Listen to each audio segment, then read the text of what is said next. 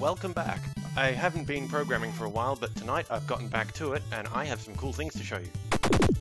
First of all, these targets now react to being shot correctly because I discovered that the way I'd programmed my targets, the damage was actually going into the bullet, and not actually the intended target. Needless to say, I got this fixed up, and I added some effects, so the targets break convincingly. You can also see I can shoot over this, but I can't walk over it. I also decided to fix another bug regarding these roofs, where you can now jump up and through it without the roof clipping over it. But this has introduced another bug. See this palm tree? You can walk behind it just fine, but you can jump over it. So somehow you're jumping through the palm tree as you jump over it. I think MCA should be very proud of that.